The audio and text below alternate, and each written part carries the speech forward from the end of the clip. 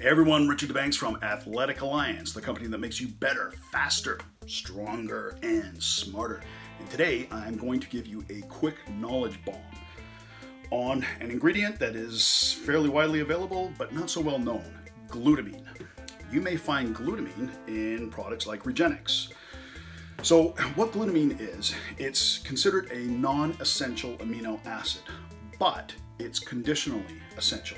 So what that means is your body can synthesize glutamine, but often not in adequate amounts during times of intense physical activity or intense stress. That's why glutamine is very effective for burn victims or patients that are sick.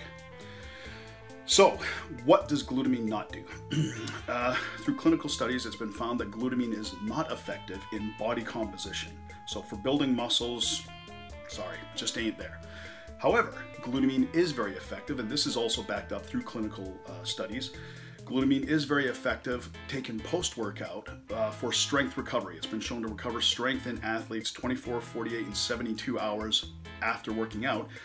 So if you're in a sport where you have to play multiple times a week, or if you're training multiple times a week, glutamine will be a great tool to help you recover quickly without losing strength.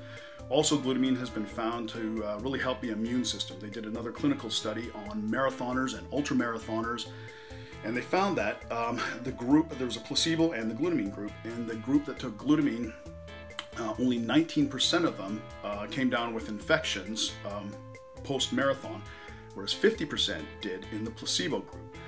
So that's very taxing on your system. Again, intense physical stress, and your immune system really gets battered. Glutamine can really help with that.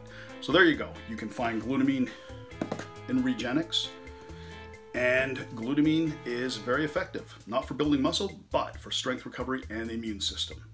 Hope that helps.